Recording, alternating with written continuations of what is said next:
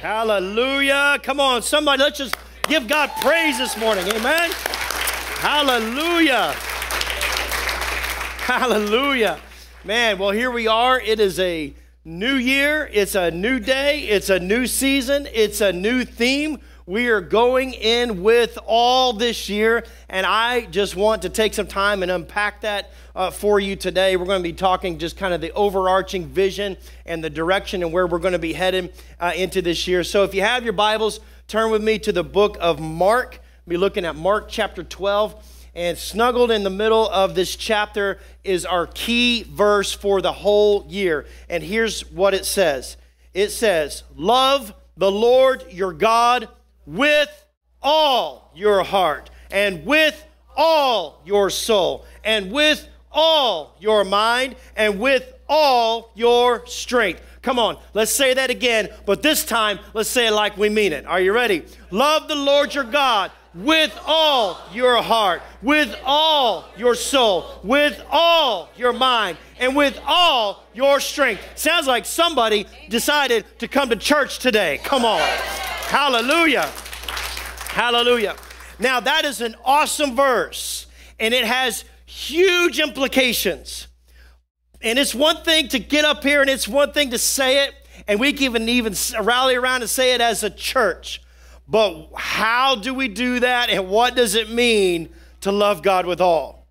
And so I want to give you a little bit of context about where this verse came from and what's going on right here. You see, Jesus says this verse. Jesus is the one who is making this proclamation. And he's making it because his authority was being challenged. I don't know if any managers or supervisors or business owners or moms and dads in the house, but your authority has ever been challenged. Nobody likes that, right? How many of you turned to your kids and you said, "Just because I said so, that's why"? Don't challenge my authority. I brought you in this world, I'll take you out. Jesus' authority, thank God that Jesus doesn't treat us that way, amen? He is a God of love and grace and mercy.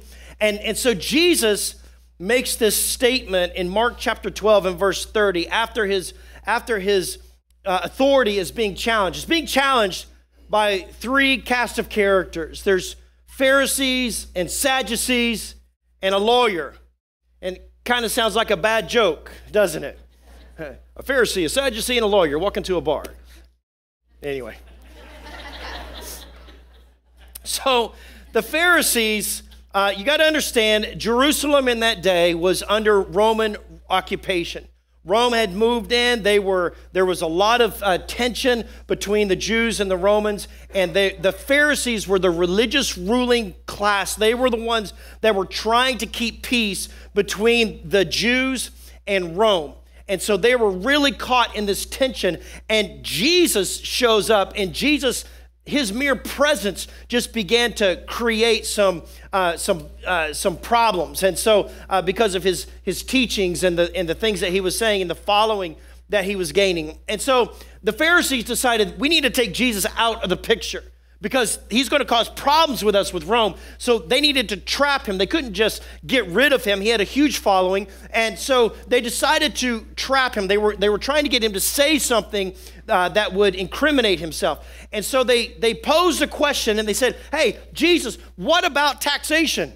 Should we pay taxes to Rome?"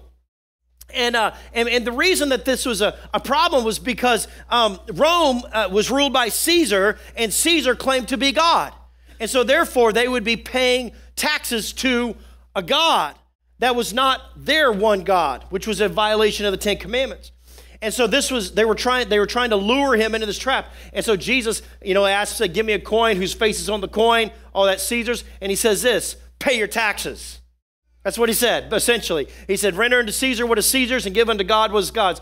And so, church, let me just, in light of the fact that tax season is on her way, pay your taxes. But that's not what I'm preaching about today. So the Pharisees, they tried to trap him, and they fail. Now, the Sadducees are also a religious ruling class in Jerusalem of that day. And they say, "Hey, the Pharisees failed. We're going to give it a try." And so now one of the big differences between Pharisees and Sadducees was because they were both, they were kind of like our political classes of today. We've got Republicans and Democrats. They were the same kind of thing, but they were religious classes, and they had a lot of power and a lot of authority in Jerusalem. So they were all believers in God. They just saw things from different points of view, and one of the main delineations was in terms of their feelings on the resurrection from the dead, people being raised from the dead. Sadducees do not believe in that. No way. And it's interesting because they try to trap Jesus with a question, actually a riddle, about being raised from the dead. What's going to happen? And so it's a very long and involved riddle that they pose to him, but Jesus answers it masterfully. And so once again, they tried and they failed. And so then we're introduced in the book of Mark, chapter 12, to this lawyer. And the lawyer, I don't believe, was actually trying to entrap Jesus. I think that he was observing that Jesus was a pretty smart guy, and that he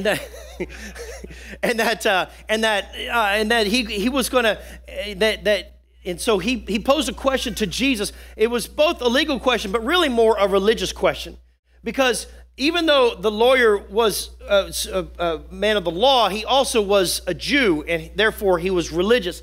And how many know when you ask a religious question, you're expecting a religious response, right? And that's exactly what happened. So this lawyer comes and he says, hey, listen, Jesus, I got a question for you. Of all the commands in the Bible, which is the most important? What is the greatest command from God? And so Jesus answers him, and he answers him right away. He doesn't have to think about it. He's not like, no, there's like 600 of them, immediately Jesus responds with what is known as Shema. And Shema, it means hear or listen. And it is a prayer or a command, a teaching that any respectable Jew of that day and into today memorize and they recite daily. This is something that's in front of them all the time. And so this is so Jesus responds. So when we read this passage in Mark chapter 12 and verse 30, what Jesus is actually referencing is Shema. And it comes from Deuteronomy chapter 6, verses 4 through 9 in the Old Testament. That's what I want to read to you right now. It reads this way. It says, hear or listen, Shema, O Israel, the Lord our God, the Lord alone. You must love the Lord your God with all your heart and all your soul and all your strength, and you must commit yourself wholeheartedly to these commands that I'm giving you today. Repeat them again and again to your children. So right here, the Bible says it's okay to annoy your kids. You tell them over and over and over and over again. Talk about them when you are at home and when you are on the road and when you go to bed and when you get up. Tie them to your hands and wear them on your foreheads as reminders. Write them down on the doorposts of your house and on your gates. I think that God was trying to get a message across that this idea of loving him with all was preeminent. It was absolutely the most important thing that you could do. And it says in here that you're to tie them around, to wear them on your forehead. So if you follow or are familiar with Orthodox Judaism, you know that a lot of times you'll see them wearing these little boxes on their foreheads and on their biceps. There's leather straps they put around their arms. I think I got a picture of one here. These are phylacteries, they call them, or tefillin. And so inside of that box is Shema. Is one of the scriptures, Shema. There's several that are in there, but Shema is one of them. And so the idea is anything you think, anything that goes through your brain needs to go through the filter of the fact that I love God with all. So whatever I think is going to run right through that filter. And the reason they put them on their arm up to their bicep, because there's an artery that connects right to your heart. And so the idea is everything in my heart and everything in my mind is all run through this grid of the fact that I love God with all my heart and all my soul and all my strength. It's an awesome, awesome display of the absolute commitment to God. Consequently, how many know that the devil is the great deceiver? He is crafty. He is perverted. Do you know the devil perverts everything that is good? Everything that is good, everything that is of God, the devil has a counterfeit for. That the Bible calls him, he says this of the devil, he is the great deceiver and the truth is not in him. And even in this, we see in Scripture that he even has a perversion of this. Because if you jump to the book of Revelation, you will see that when the beast comes to power, and there's a mandate that all men and women must wear the mark of the beast, 666, the number of man. They must wear that in order to buy or to sell in those during the tribulation. Then where does it say that that mark is going to be placed? On your arm or on your hand or on your forehead?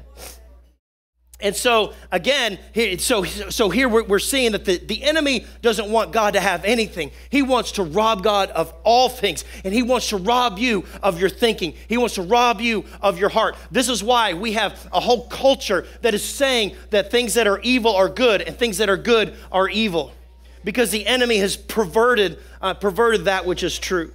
So Jesus answers this lawyer with Shema. He answers him with, "Hear, O Israel, the Lord alone. Love him with all your heart, soul, mind, and strength." And then the lawyer responds in Mark chapter 12 and verse 32. He says this, "Well said, teacher," the man replied. "You are right in saying that God is one and that there is no other but him. To love him with all your heart and all your understanding and with all your strength, and to love your neighbor as yourself is more important than all the burnt offerings and sacrifices." Can I tell you something?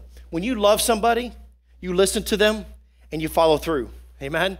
And when God gives us a command, showing him that we love him is an act of obedience. When we obey him. The Bible says this. It says that obedience is better than sacrifice.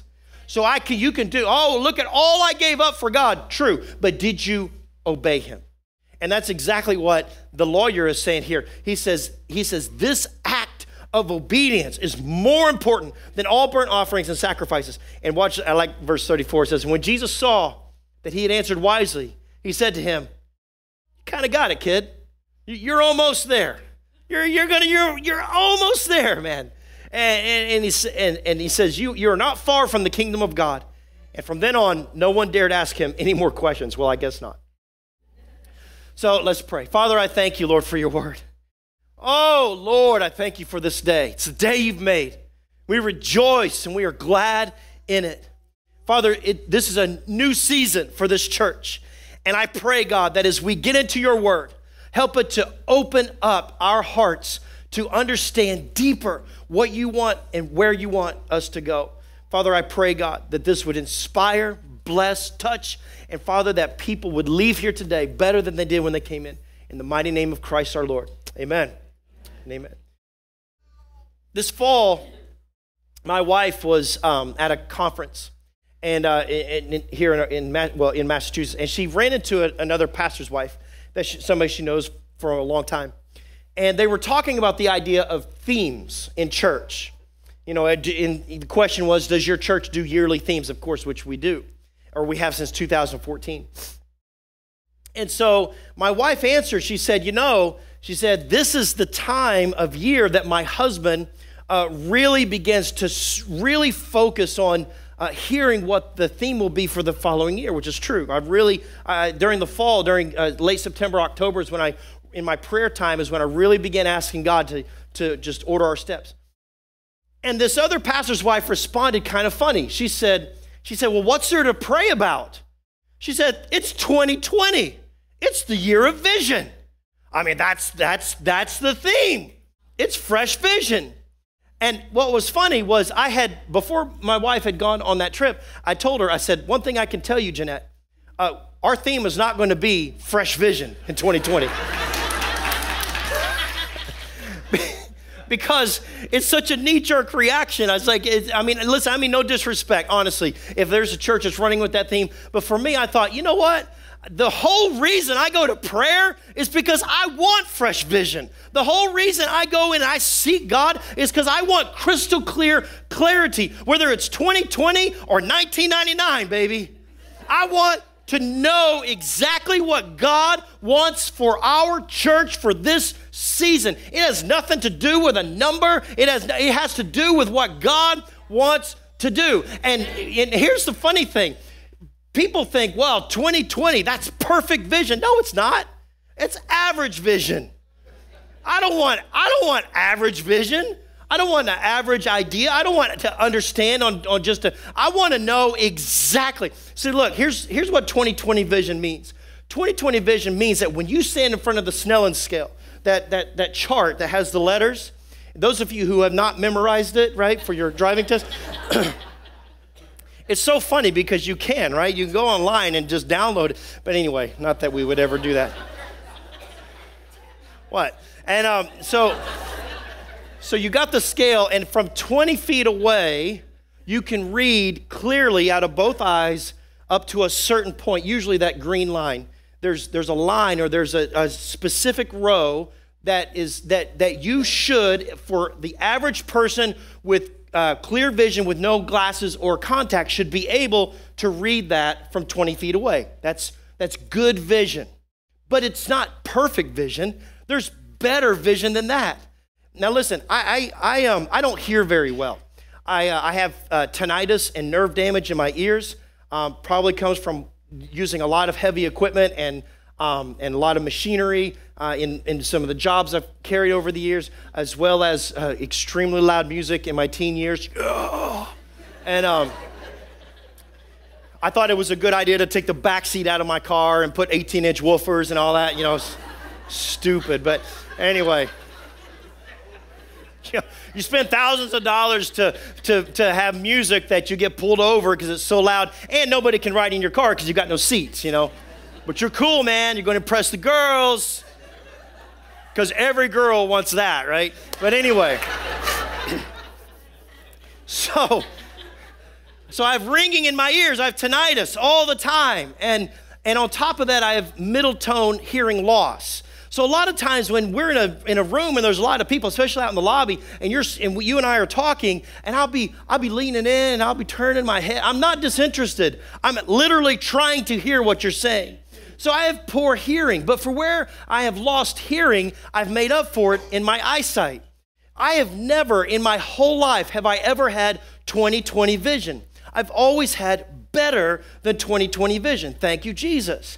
And even today, I'm pushing 50 years old, and I have 20/15 vision.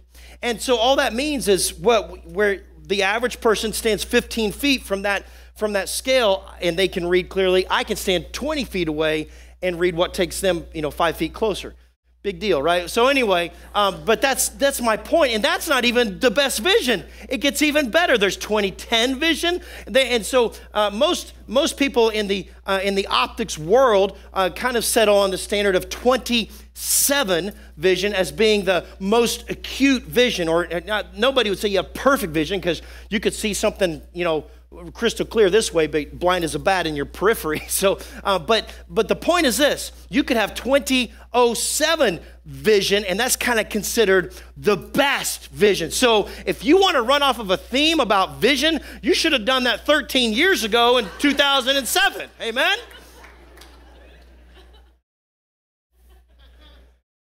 But I want to understand with crystal clear clarity, with absolute certainty. I want to hear the word of the Lord and the direction of God every year. And in fact, I want to hear it every month and week and day and hour and minute. I want to hear and know and understand the Spirit of God speaking to me personally so clearly that every time I'm supposed to move, He says, this is the way, walk ye in it. And my answer, yes, Lord. Yes, Lord. Yes, Lord. I will go where you want me to go and do what you want me to do and stop when you want me to stop and pray when you want me to pray and give when you want me to give and serve where you want me to serve. I will do what you want me to do, but I can hear that and understand it because I am so driven to hear the word of the Lord and to see what he wants for my future. And that, I think, should be the litmus test for us as we move into a new year. Amen? And so we're going to be looking at this idea of withal all year long. So I hope you like the theme, or else you're going to be awfully bored the next 52 weeks. But withal means this. See, when we commit ourselves with all our heart, mind, soul, and strength, when you really do that, then you're saying, God, I give you permission. That's what Shaylin preached on last week in Psalm 139. Search me, O Lord. See if there's any impure way in me. Test me in this. There's 5 prayers in that passage of Scripture. Dangerous prayers. Prayers that will change your life if you allow them to. And so it's kind of like your heart is an onion, and God just begins to peel back the layers of that onion, layer by layer, just showing you and revealing to you the things in your life that need to change, things in your life that are going to be different. But let me say this. We all want revelation, right? Revelation, understanding. But if you have revelation with no activation, then there's no acceleration.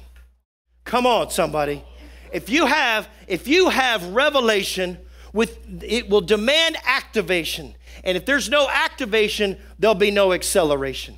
You can have all the knowledge you want about this Bible, but if you don't apply any of it to your heart, it's never going to change you. Listen, the devil knows this word as he tempted Jesus with the Bible. He knows this word, but clearly he's not applying it to his life. So when you follow God with all, it's going to challenge you in all the areas of your life. Amen? And so there are going to be things that you say and places you go and things that you do, practices that you stand for, and the Holy Spirit is going to begin to challenge you and reveal to you that, you might be wrong. I know. It's hard to believe. No way could I possibly be wrong. But the Holy Spirit will begin to challenge you. And church, when this happens, this changing in our life, or this revelation that leads to change in the Christian world, is called sanctification. It's the sanctification process. See, some believe that you're saved and sanctified. Now, I don't believe that. I believe it's a process of God revealing to you and making changes. And how many of you say and do and believe things differently now than you did 5 years ago, right? Amen. How many of you have changed some of your habits and some of the places that some of your entertainment, or some of the people even maybe that you've hung around, because God's revealed things to you. So the point is I remember when I was a kid, we used to sing that little song. He's still working on me to make me what I ought to be. Here we go. Took him just a week to make the moon and stars, the sun and the earth and Jupiter and Mars. Am I the only person that's heard this song? All right. Come on, Grace, sing it with me. How loving and patient he must be. Come on. He's still working. Amen. He's still working on me. He's still working on me. Sanctification. And listen, when you are presented with revelation, you have a choice. You have a choice, and that's what's so good about our God, so great about our God. He's not the all-powerful, mighty God, the lightning bolts waiting to strike you down and condemn you to hell because of all your terrible, putrid, wretched sin. That's not how my God is. My God sits mighty on his throne with grace and love and authority and power, and he looks for hearts that are willing to be open to him. And when they are open, he will say, okay, if you're truly living your life through the grid of loving me with all, then these are growth areas for you. This is something that my word can help you with. This is something that you need to discipline yourself in. And if you're obedient, so you have a choice. And the choice is you can choose to walk through that, and you can accept that revelation. And when you do, your spiritual life takes off like a rocket. Truth. I'm telling you. But you also have the choice to have fresh vision, but turn a blind eye to it. And when you have fresh vision and you turn a blind eye to it, it comes with a consequence. The Bible says in Isaiah chapter 1 and verse 10 that when we do that, that he hides his face from us. That when we turn our blind eye to the leading of his Spirit, then he will turn his eyes from those that are doing evil. He turns his eyes from those that are doing harm or being unclean or oppressing those who are innocent amongst other things, Isaiah teaches us. The book of Proverbs chapter 8 and verse 3 says that the fear of the Lord, or the love of the Lord, the respect of the Lord, if you truly love the Lord, you're going to hate evil. Church, what fellowship does light have with darkness? None. There is no place, there's no middle ground. Our God is purely holy. There is no room for sin in heaven. Zero. This is why good works do not get you to heaven. Only the blood of Jesus Christ. Only the forgiveness of our sin that's been covered by the sacrifice of Christ covers us and allows us to be admitted into heaven, because the Bible says none of us are righteous. Nobody can do that on our own. And so we must be purified by the Lord. So here's the proposal for 2020. It's clear messaging. And it's this idea that we're going to love him with all. And I'm going to be honest with you. There are going to be times in this year, and look, I'm just the messenger. Everybody say, we love the messenger. Okay? Thank you. I'm not up here on a soapbox. I'm not up here saying I got it all figured out. I'm not up here saying that you're a wretched sinner and blah, blah, blah. And I'm not trying. I'm telling you, I'm just being obedient to what the Holy Spirit has told me and is showing me and instructing me through his word. And this is one of the things that the Lord revealed to me, was that there are going to be times where I'm going to have to approach some of these scriptures this year, and it's not going to win me any friends. It's a good thing that I didn't come here to be popular. But church, you got to understand, the reason that you discipline your children is not because you're sadistic and you want to torture them, right? The reason you discipline your children is why? Because you love them. Because you're trying to grow them, because you want them to be upstanding citizens. You want them to be self-reliant. You want them to be able to succeed in life. And so there's disciplines that you instill and that you teach and that you enforce inside of your family so that they become better. Same is true with our Lord.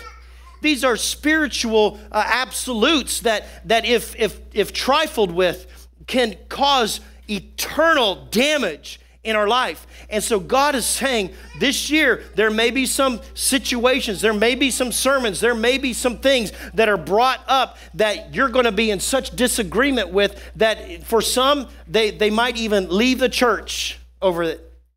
The Bible prophesies about that. Not everybody wants to hear the truth, is what I'm saying. And so church, let me just, I'm trying to get this out from the very beginning, okay? I want you to understand that I'm just trying to be obedient to the Lord, okay? And so if the Lord just like, if you feel sucker punched in church one Sunday, it's not me, okay? It's not me. Take it out with the big guy, okay? I want our church to have that 27 clarity every year. That's what we strive for. Ever since we've done themes, that's what we strove for. 2014, I've been here since 2012. 2014 was the first year we did a year-end theme. And that theme was based out of Luke chapter 1, verse 37. And we had to learn that we serve a God for which nothing is made impossible. He makes the impossible possible. And that was just, when you really believe that, it changes everything. It changes everything. When you see how big your God really is, in 2015, he wanted us to have that clarity of John 4:35, which says that the fields were ripe for the harvest, and it was the year of his overflow. Church, I will tell you, that year, we doubled in size as a church. Not because we had great evangelistic programs, but because God was sending some of you. He was sending reinforcements from all around this area, and people were pouring into this church so fast. It was the year of God's overflow. In 2016, he wanted us to have that clarity and vision when we discussed Ephesians chapter 3, verse 12, that even though we were going deep, he wanted us to go deeper still. He wanted us to go down to the bottom of the pool where it hurts your ears. Remember that? And in 2017, he wanted us to have that kind of clarity, and he declared over us Isaiah chapter 43 and verse 19, which said, "Behold, I am doing a new thing." And a new thing he did, and he continues to do. And in 2018, we have the clarity of Ephesians chapter 5 and verse 6, which said that we needed to redeem the time that we had. Make the most of every opportunity. I kissed my daughter goodbye after first service, and she's off to college again. Let me tell you something. I have learned to count the days and the minutes. It is heart-wrenching. I don't know about you. I know a lot of you are further down that journey than I am, but I'm telling you right now, if you've got a junior in high school or a senior in high school, life is about to be hell for you. Aren't you glad you came to church? Hate it. I hate it. But last year, I'm teasing, by the way. If you're a guest here, life is not hell, okay? Life is good. Life is good. It's fully alive. That we've lived it all year. Last year, 2019, he made it crystal clear. John 10:10. Here's the enemy's motive: to kill, steal, and destroy. That's his vision. But Christ has come that you would have Zoe life, fully alive, abundant life. And we live that out all year long. Cornerstone, God has been molding us, and he's been shaping us, and he's over these past several years as a body, and he's proven himself to us, not that he needed to, but he has, because he's a loving and faithful God, over and over again. And so his directives have been clear. And for those of you who have taken that divine instruction literally and passionately, you have seen tremendous growth in your life, in your family's life, and in this church's life. So you know what? He deserves a little bit of praise. Let's just say thank you, Jesus. Hallelujah. We worship you, Lord. Shared about my daughter going off back to school. Shaylin spoke here yesterday, if you weren't yesterday, last week, and she shared beautifully, masterfully, just shared the scriptures, preached out of Psalm 139, and the subject matter was embracing the change. And after the service, I had no less than 10 people that came up to me, and they shook my hand and they said, "Pastor, you're fired."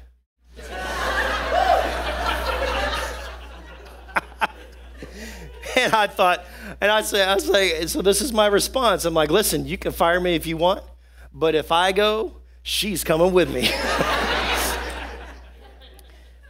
But one of the things that she talked about was, she opened up her sermon with reflection, with looking in the rearview mirrors, with looking back at where we've come from. And the reason that you should look back sometimes is because time is a great teacher. Amen? Time is a great teacher. I'll be finishing up 8 years here at the church, and I've learned some things in these 8 years. And what I've learned is that when you understand how far you've come from and where you are today, it gives you perspective on where you're heading for the future. In other words, what got you from where you were to where you are is going to be the same formula that will get you from where you are to where you're going to be. But there's a difference. There's a difference in the two. And the difference is that this time you have more faith moving forward. This time you have double the wisdom, because you've already learned some things from this time you have double the drive. because you've seen God be faithful, faithful, faithful, and you know that he never changes. You've got double the understanding than you ever had before. You've got more acceleration that you're going to get to that destination faster than you did to the one that you're sitting in right now. You're going to have double the results. Listen, this should excite some of you, because I will tell you, some of you started your Christian journey and it's been bumpy and it's been hard and you've struggled and you've had some hardships. But I will tell you that as you reflect, maybe you've been saved for 5 weeks. Maybe you've given your life to Christ a year ago. Maybe it was 10 years ago. But whatever the case, where you are today, when you reflect on how faithful God has been in the past, it just arms you to be able to forge ahead for the future, because God's got greater, bigger, higher, deeper, more in store for you, and you will accomplish all of it because he is the same yesterday, today, and forever. Because you're going to remember what it was like 3 years ago when you slew those giants in your life. And now that there's bigger giants that are facing you today, you're going to say, well, God was faithful then. He's going to be faithful now. Amen. You're going to remember what it was like when you had to walk on the water and he met you on the water then. This time, those white waves might be way bigger and they might be crashing even more vigorously. But you know what? You are going to still step out of that boat because your faith has doubled. Hey, you follow me? You're going to see mountains cast into the sea. We've got so much more, church. And so this is exactly what the enemy wants to rob you from. He wants to get your eyes and get our focus on all the problems. Listen, what are we at January? What is today? 12th? 12 days into this new year. How many of you just been fighting and fighting and fighting and fighting with the devil ever since day one, right? I'm telling you, this morning it happened to me. I was like, what in the world? And it has been difficult, whether it's colds and sickness and whatever. I mean, there's just been so much that gets thrown at you. Why? Because the devil doesn't want you to walk in the fullness of your purpose. And reflection brings your 2020 vision down to that 27 vision. Reflection helps you to focus acutely, and it makes you see clearly what most people are unable to make out spiritually. You see with clarity. And so, to illustrate this, the Lord drew me to something. I was praying in my office, and he brought me to Galatians chapter 6, verse 7 and 8. It's the law of see Mike coming. I see him coming. Somebody stop him. I mean, jump out in the aisle, tackling. Come on up, man. You can stay up here and play as long as I let you. Man, don't you guys love this guy? He is. Bro, you're the man. He is the man, I'll tell you. Serves this church faithfully. Galatians chapter 6, verse 7 says this: do not be deceived. God will not be mocked. For whatever a man soweth, that shall he also reap. For he that soweth to his flesh shall of the flesh reap corruption. But he that soweth to the Spirit shall of the Spirit reap everlasting life. It's the law of sowing and reaping. Whatever you sow, you're going to reap. Whatever you put into it, you're going to get out of it. We've all heard the definition of insanity, right? Doing the same thing over and over and expecting different results. Do you know that the world thinks you're insane for coming to church? Do you know you are insane coming to church? We are. We are, because I come here, I do the same thing. I put on my tie, I preach the word, and I expect God to do more, bigger, further, greater. That's insane. That's all right. I'm crazy. I'm a Jesus freak, Bible thumper. I mean, whatever you want to call me, it doesn't matter. And listen, sowing and reaping. So if you keep sowing the same way that you've always sown, you're going to reap the same things you've always reaped, for good or for bad. You follow me? For whether good or whether bad. And this is true in every facet of our life. So this is a new year. Some of you have established some goals for this new year, and maybe you've established some health goals, and you decided this is a year I'm getting my diet in order and I'm going to exercise. And I will tell you something. For what you put into it is what you will get out of it. Okay? And the problem is, and what I always struggle with, is the putting into it. Right? We all want the quick fix. I remember when I was a kid, there was one of these ads on TV. It was called Dream Away. Dream Away. And and it was a bandage that you like put around your body, like an ace bandage. You slept in it and you woke up and you looked like a Greek god, man. You're like, I dreamt it away. It didn't work. I know.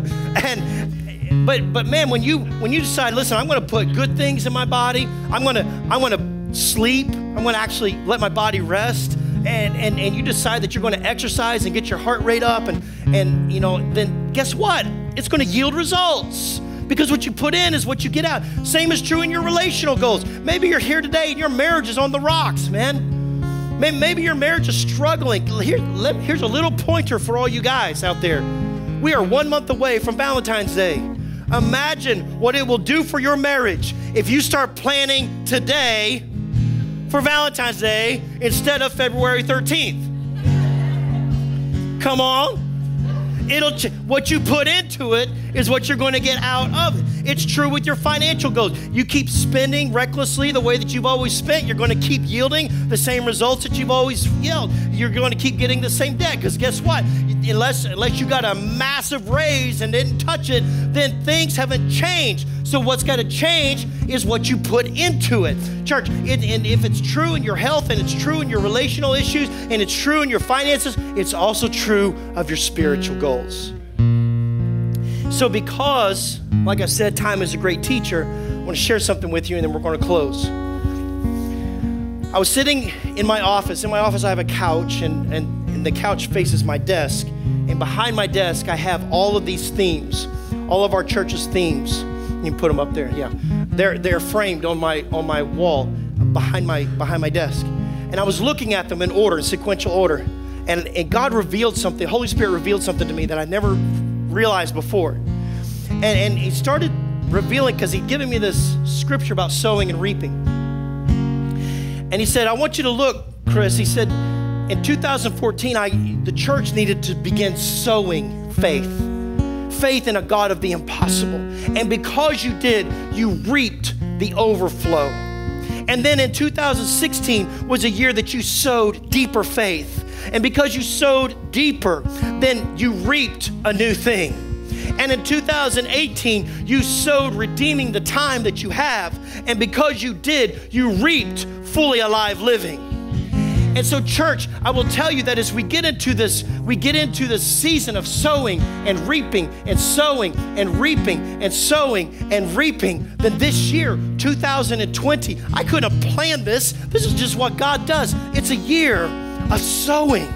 It's a year of investing. It's digging deeper. It's saying, listen, I'm going to put it right on my forehead, and I'm going to say, Shema. I'm going to hear what the Lord wants me to do. Not acting haphazardly, not doing the things I've always done. I want to get my directives from the Lord. I'm going to open up this book and expect him to speak to me, and I'm going to act out of obedience whenever he does. I'm going to go where he wants me to go and do what he wants me to do and say what he wants me to say.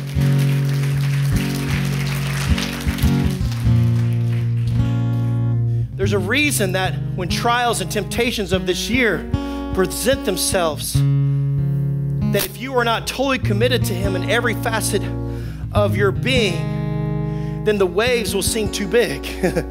They will. The mountains will seem too high, and the giants will seem too powerful.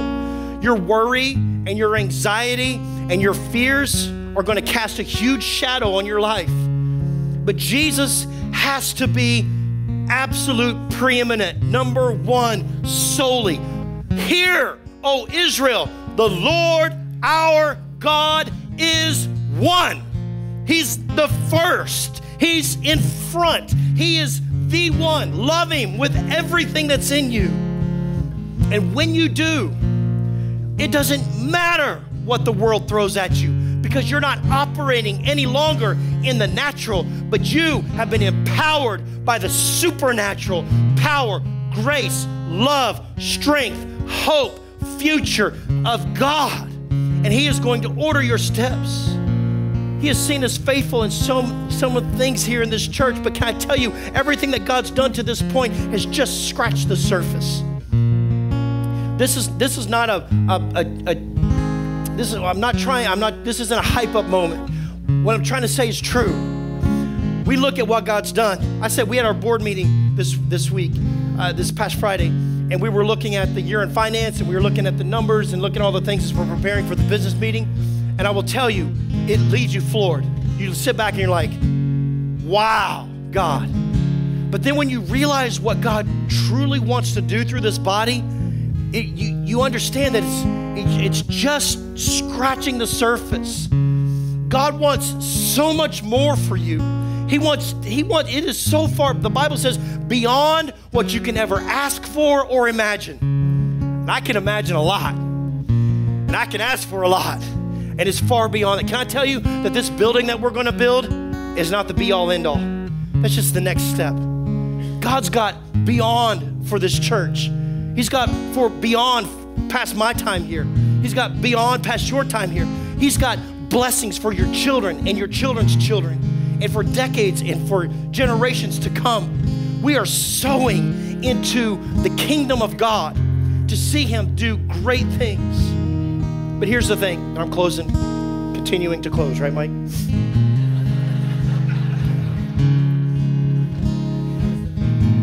That was my intro. Anybody watch Shark Tank, that movie, that show Shark Tank on TV? Got some Shark Tank lovers. Jeanette watches it too every night for about 2 minutes, and then she falls asleep. Shark Tank, sometimes an entrepreneur will pitch an idea, and one of the investors or the sharks will say, well, do you have another job? Do you have an occupation? And if they say yes, before the investor will invest, he'll say, I will invest on a contingency that you quit your job.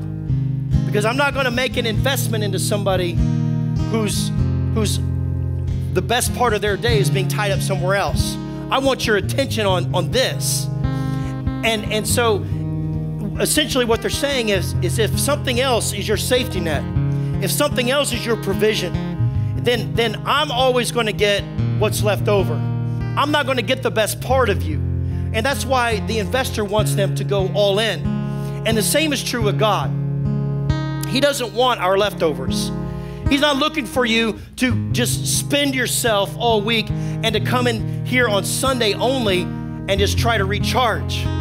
He wants to be the absolute first in your life. So when you go to your job loving God. When you go out with your family loving God. That's why Shema said, teach your children, tell them again and again. When you're out and about, talk to them about the things of God. You see, he doesn't want to be second best in our life. He doesn't want you to find safety and security in any of his creation. He wants you to find it in him as the creator. Church, I meet so many crisis Christians, people who come to church because their marriage is in trouble. They just got the diagnosis. Their finances are a mess, and they bring that they don't grace the church until crisis hits, and then they come in and they pray, and the church rallies around them, and God is so gracious. He does great works in their life. And then as soon as all the dust is settled, they're right back out the door again. We all know people that are like that, and I will tell you that God isn't looking to be second best in our life. He wants to be your first. I know this may sound harsh. I had a football coach. He used to say second is first place loser. He's not looking to be second. He wants to be Lord of your life. Lord. That means he's in control. And so maybe you're here sitting here this morning, and you're here, you're in it to win it, man. You're all in, you're invested. You want to see God do incredible things because your eternity is on the line, and you get that. And you're running after Jesus with all. But maybe you're here today and you've been willing to trust God with your finances, or you're willing to love him with your heart, or maybe you're hoping him with your spirit, or you pray to him with your lips, or you rely on him for your soul, but you haven't given him all your heart and all your soul. And can I just tell you something? What God wants and what God's asking for us this year is a season of sowing. And he wants us to love the Lord our God with all our heart and all our soul and all our mind and all our strength and all our talents and all our finances and with all of our dreams and with all of my plans. He wants you to trust him with all of your fears and all of your enemies and all of your doubts, and to give him all of your guilt and to trust him with all of your shame. He wants to transform all of your past. He wants to redeem all of your sin. He wants to reveal all of your purpose. He wants you to ask him to empower you with all of his spirit, to equip you with all of his resources, to protect you with all of his armies, so that you will be victorious over all your enemies, in all of your directives, in every situation, in all times, in all seasons, in every way. You win because you love the Lord your God with all. Stand with me. Let's worship him. Hallelujah, Lord. Hallelujah, Lord. We worship you, Jesus. Thank you, Father God. Thank you, Lord, that you love us so much, that you invested in us and you gave us everything in your Son, Jesus, that you made the eternal investment so that we would have a way where there was no way. And I pray, God, that as we move into this year, this season of withal, I ask, God, that you would help us to keep that in the forefront of our minds and in the center of our heart and in the midst of our strength and in all of our soul, that we love you with all. And I pray, God, that as you challenge us throughout this year, God, that our hearts would be to admit and to repent and to submit and to move forward as we go deeper and more committed to you. We love you, Father. We thank you because you are a good, good Father, and we love what you're going to do. You've been so faithful in the past. You're faithful today, and we know that you're faithful tomorrow. Your blessings are new every morning, and great is your faithfulness. We love you with all, Lord. Now bless these your people as we go our separate ways. Help us to fight off every temptation, trial, tribulation with absolute victory. In the name of Yeshua, our King and our Lord, we thank you. Amen and amen. Hallelujah. God bless you. Have a great week. Well, hello, 11:30. God bless you.